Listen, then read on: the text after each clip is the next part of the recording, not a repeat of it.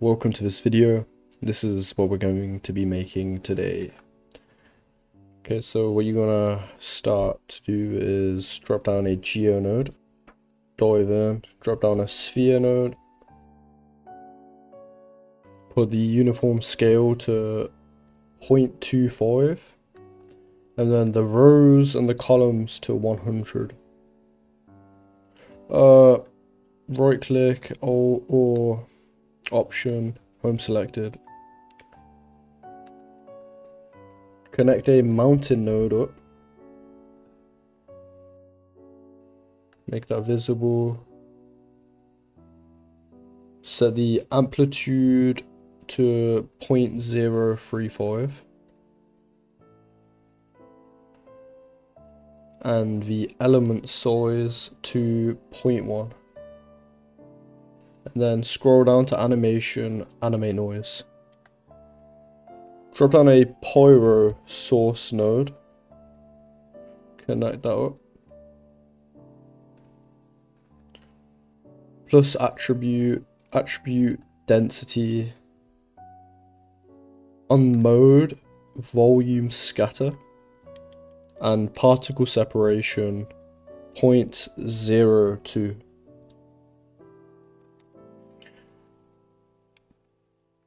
Click D in the viewport, go to geometry and display particles as pixels. Now drop down a volume rasterize attributes. Connect that to the pyro source. On this attributes density, voxel size 0.03. Change the name of it to density. Move it to the left and then Alt or Option and duplicate. Click. Tab point velocity right before the density attribute, or this one here. Go to coal noise, tick on add coal noise. Change the name of this density to V. Drop down a merge node and combine these two volume rasterize attributes.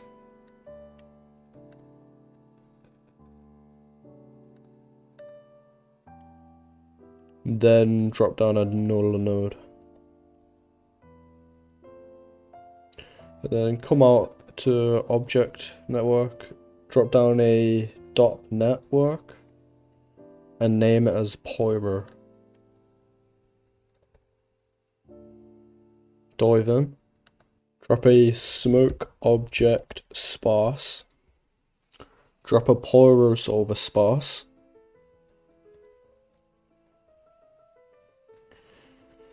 connect the smoke object sparse to the first input of the pyro solver, and then just connect that to the input. Drop a volume source.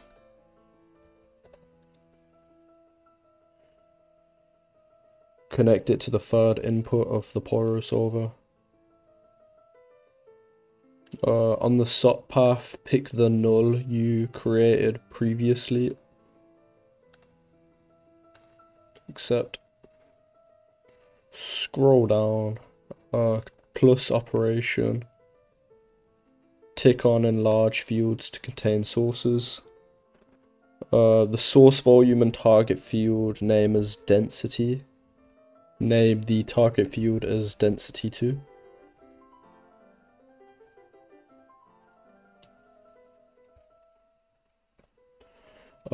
Plus another operation. Source volume as V. And then target field as vel. On the smoke object sparse voxel size copy parameter. Come out to object view, go to geo, on density voxel size paste relative reference. And do the same for this V volume rasterize, paste relative reference. The same for pyro source, but for particle separation, Go back onto the .NET. On smoke object sparse, change the voxel size to 0.03. On the volume source, change the source scale to 2 for the V. Drop a gas turbulence node and connect it to the 4th input of the pyro solver. On the gas turbulence, change the scale to 0.5 and the swirl size to 1. Go to OBJ network, go to Geo, come up here, move the sphere a bit to the left. Drop down a box node and connect it to the sphere. Drop a transform node and connect it to the box. And set uniform scale to 7.5. And this is going to be like the container for the effect. Rotate 35 degrees on all the axes. Drop down a poly extrude node and connect the left input to the transform. Turn wireframe mode on. Scroll down, tick output back, set distance to 0.1, then drop down a null after the poly extrude and name it as col, as in collision. Now just change the effect to smooth wireframe shaded, go back to the pyro.net, put down a merge node in front of the pyro solver sparse. Then to the left, a static object. Connect it to the merge node. Adjust this so left goes to left like that. Set the SUP path to the null we just created, the collision null. On the static object, tick off display geometry. On collisions tab, tick on collision guide. Let me just go out of OBJ and turn that off. Then on uniform divisions, change it to 100. Then tick off collision guide. On the smoke object sparse, change it to 0.02. Go back to Geo1 and drop down a .io node. Delete the file cache. On the DOP network, pick the pyro node, obj/pyro. On presets, choose pyro, and then on the .NET, pick smoke object sparse.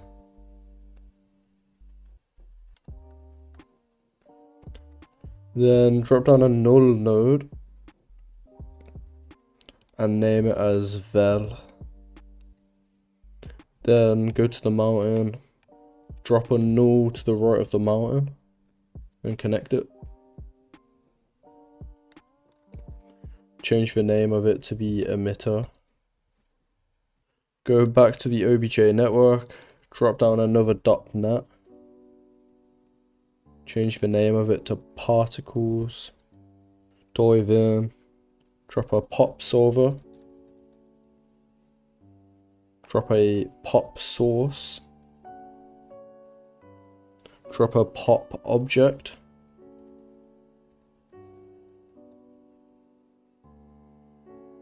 Pop object into the first input.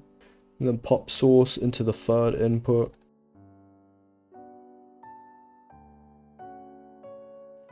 On the pop source, SUP path, pick the emitter null. Tick off guide. On the birth tab, change constant activation from 1 to 0. And then impulse count to 1. Constant birth rate to 0. Impulse count to 1000.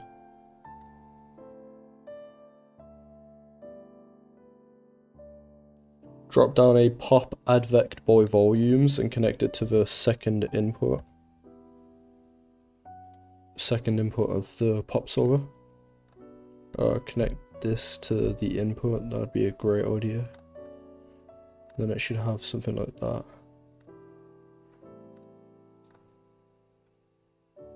On the SOT path, pick vel, the vel node. Tick off treat as wind. Go to object, go to the pyro.net. On the static object and the merge, shift click, control or command C. Go onto particles, control V. Connect the pop solver to here, and then the merge to there. On the pop object, the physical tab, bounce and bounce forward to 0. Drop down a pop collision detect after the pop source. On the behavior tab, tick on group name, set the name as colloid. Tick off color hits,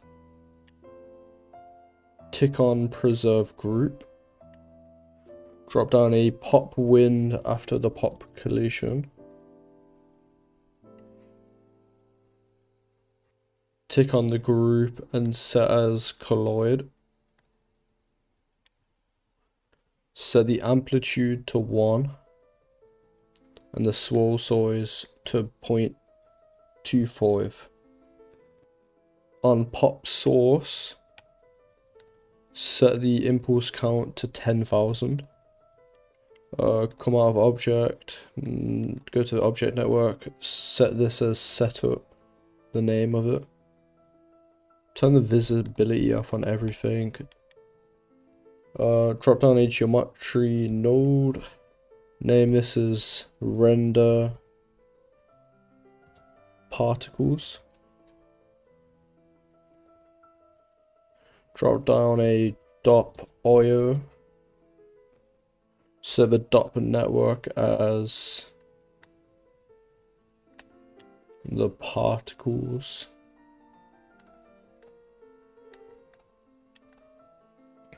On presets, choose particles. On the dot node, pick the pop object inside of the particles. Drop a null after the file cache. Drop down a camera. Lock it. Or play it just to get a good position.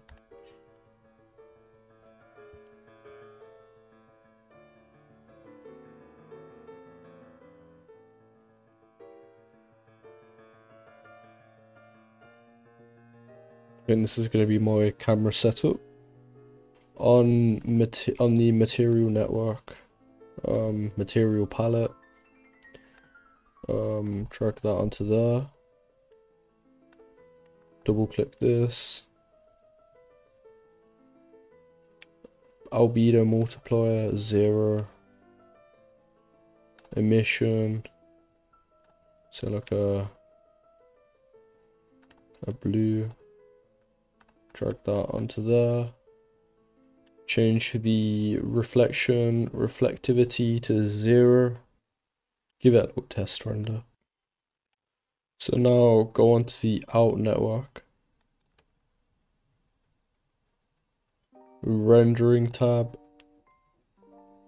Rendering engine. Micro polygon physically based rendering. Go back on the OBJ network. On the render particles, render, geometry, point scale, 0.05.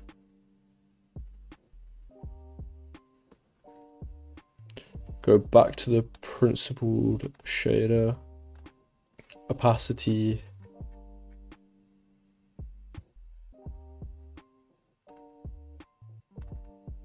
0.01. Then go to surface, and the emission color, I'll recommend going for like a darker color. And there's your effect.